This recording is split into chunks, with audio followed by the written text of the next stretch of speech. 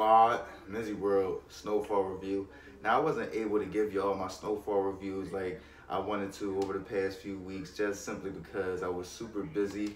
I was dealing with finals in school. I was doing interviews, trying to edit my interviews and get them out there for y'all. But I got time today. So today, I'm going to do a review on episode 9 and the season finale for season 2. Plus, I'll do a brief overview for the entire season 2 of Snowfall. And I'm going to give a brief prediction on what I expect and what I want to see in season 3 from Snowfall, or what I expect to see from season 3 of Snowfall. A brief prediction. So, let's get into the review. Gang. Episode 9 was the fuck crazy. A lot of shit came out that I didn't expect to come out. A lot of shit happened that I didn't expect to happen. But let's start off with the scenario that they shedded the least light on, I believe, and that's with the CIA boy and his brother. Now, the CIA boy did come back and he did free his brother, but that was after days and days of these motherfuckers feeding this motherfucker coke. Then when they finally get free from the fucking cartel brothers and the Jewish boy, because he showed up, this motherfucker collapses with his nose bleeding and they leave it off at that. So I don't know if he passed, what happened, and they didn't even touch on it at all in the season finale. So I don't know what happened with that. But it was just crazy how Franklin's first connected Jewish bull linked with the fucking cartel brothers. I feel as though that team right there is going to be a little issue for not only the CIA bull going into season 3, but also Franklin possibly going into season 3. You feel what I'm saying?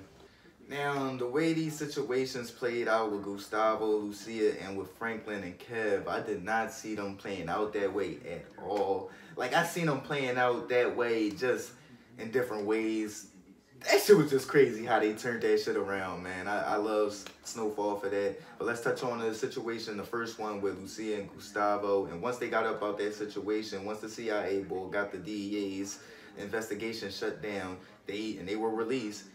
The first thing Lucia and Gustavo started doing was trying to pack and get the fuck up out of there. But who came for her? The Mexican bull. And just like I said, if he didn't have his daughter in his arms, he would have killed Lucia right there in that fucking car, because that's the first thing he said was, bitch, you could have got my fucking daughter killed. Slammed her up against the wall, boom, started fucking her up.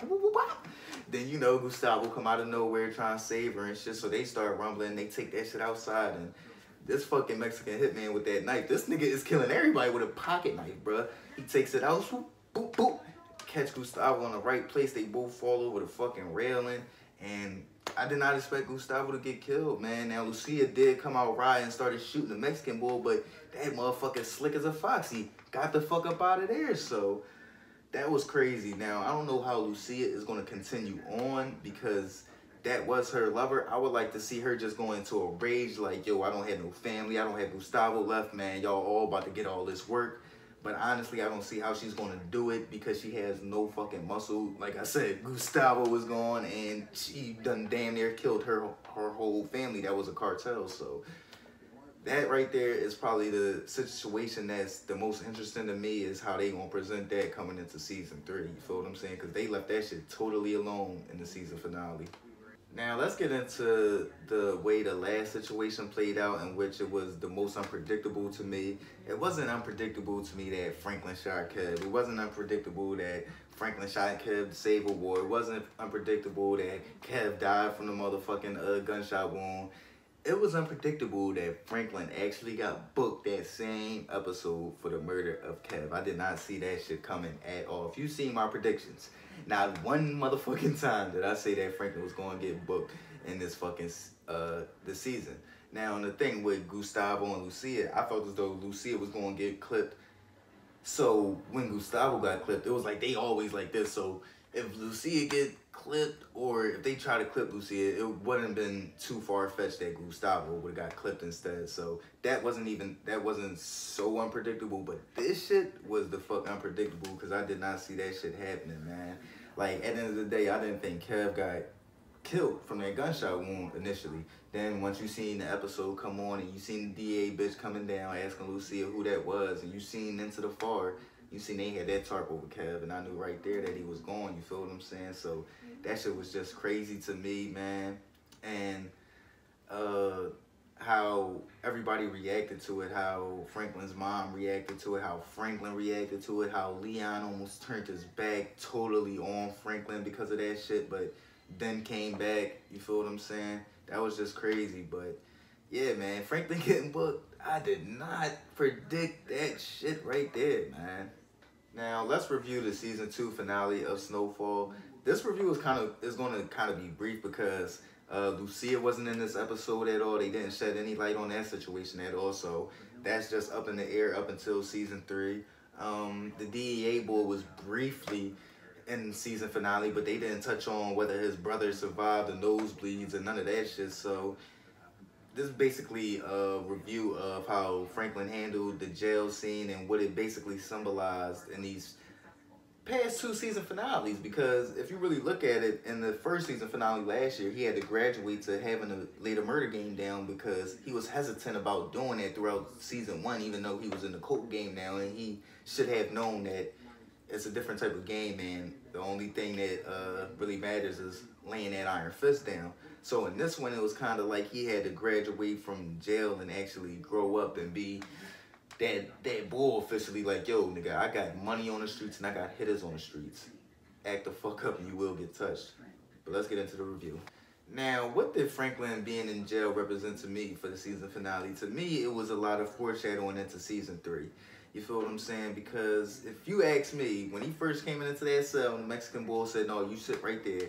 Then when they cut to the next scene, and the Mexican bull came in and they busting it up. It's 3 Mexicans busting it the fuck up, and then the one turn to Franklin and say, what size you wearing? He take his sneaks.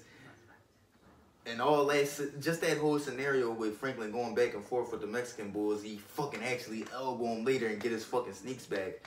To me, that's foreshadowing that he killed Kev over something that was going to happen inevitably anyway, and that's a war between the Mexicans and blacks. I feel as though season 3 is going to be maybe not as big as a war between the Mexicans and blacks, but it's definitely going to be a lot of turf wars going on because now they both know the recipe, and now it's just about who got the most turf when it comes to money and who's going to make the money. You feel what I'm saying? But yo, I knew motherfucking Ray Ray was going to make an appearance in season 2 eventually. I just didn't know it was going to be the season finale. If you don't know who Ray Ray is the person that Franklin forced to kill his mans in season 1. That whole scenario is crazy of how they was beefing and all that shit. But basically, Franklin forced Ray Ray to set up his right-hand man. But not only that, he forced Ray Ray to kill his right-hand man. Because if he didn't kill his right-hand man, Franklin would have shot him in the head and he would have shot his right-hand man in the head. You feel what I'm saying? But as soon as I seen Franklin sitting on that, Ray Ray sitting on that bunk bed and he seen Franklin, I knew he was going to fuck him up. Then once he came and tried to play it off like, oh yeah, we from the same hood. I know we had beefs, but we got to look out for each other in here. I'm like, he is going to fuck him up. He's just trying to get his guard to come down. And what'd he do? That same night, boop, bang, bing, boop, they jumped in the shit out this motherfucker. You feel what I'm saying? So that shit was just crazy. But I just love Leon's reaction and Jerome's reaction when they seen Franklin's face the next day. Jerome like, oh, Ray Ray did that to you? You tell that bitch ass nigga I know where his grandmom stay, I know where his little cousin stay, I know where his mama stay. I'm like, yeah, Jerome. He said he'd kill all the motherfuckers they touch him again. I'm like, yeah, that's how you gotta be in that game, bro. You can't have that man getting beat the fuck up in there because he ain't got nobody in there. So his muscle was on the outside, you feel what I'm saying? And then Leon's reaction was just like, nigga, you better go the fuck up in there and beat the fuck up whoever the fuck you see first, you feel what I'm saying? Then he broke the phone and everything, just Leon's passion. I felt it because I know that's how I would have reacted if that was my man. You feel what I'm saying? Like, nigga, you tripping. You better go the fuck up in there and show them who the fuck we is. You feel what I'm saying? Show them the fuck you are. You feel what I'm saying? But that scenario was just crazy, man, and it was just dope as shit. You feel what I'm saying?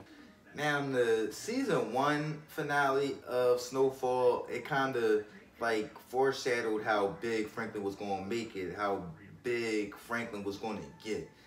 To me, the season 2 finale of Snowfall kind of foreshadowed how the cat and mouse game between Franklin and the CIA boy was about to begin, because Franklin was just sitting there talking to his aunt like, how did he get me out of that situation? How did he do this? Then he was talking about how he went and dropped off bread to his old connect just as homage and shit. And he was telling him the deal that he made with the DEA boy, and Franklin smart ass just put 2 and 2 together. He like, he getting guns. He getting so many guns he can fund the war. America is helping the Hungarians in the war right now. Is he selling dope to me to fund the war for the United States? Is he with the government? Franklin smart as shit, man. I don't know how that shit gonna play out in the season 3, but just the way they leave an open door for what you can expect for the next season, that's great writing, man. You feel what I'm saying? Now, overall, season 2 of Snowfall was the fuck crazy, man. It was a lot of murder, a lot of chaos, a lot of fucking money, a lot of deception. Man, the shit was just crazy, man. You came in, you ain't know if Pedro was for real. You ain't know if the bitch was a cop. You ain't know if Kev was, you know what I'm saying, trying to take over the business. Like, shit got crazy, man. The aunt stepped away for a little bit. It was just a beautiful, well put together and logical season 2 for Snowfall. You feel what I'm saying? Season 3, my prediction is just even more chaos, even more murder, even more money, and just a lot more unpredictability, because I see that they setting this up to throw us a lot of haymakers that we not seeing. So we got to be on guard, and I'm going to just have my eyes very vigilant. I don't know what's going to happen with Lucia. I just want to see her turn the fuck up. As far as Franklin and the CIA boy, I know they about to start their little cat and mouse game. I don't know if they going to get away from Gabby, or if Gabby's going to kind of take over Lucia's spot as kind of like the Mexican female role in this situation or in this show. But yeah, this shit is popping, dog. And honestly, I'm gonna be honest, I didn't think it was gonna be a season 3 after Franklin got booked. I'm like, damn, they might really be ending this shit. But once I seen that post on Instagram that shit says season 3, Snowfalls, the streets not ready. Ooh, this shit is about to say turn the fuck up. But let me know what y'all think. For the people that just started watching Snowfall just because of my review, thank you. Let me know what y'all think about this. I see y'all next year. What's my bold prediction for next year? Man, Snowfall gonna be giving me a motherfucking, some type of motherfucking sponsorship off this shit. Real shit, man. Gang shit. Y'all know what it is. MizzyWorld Snowfall review. Gang.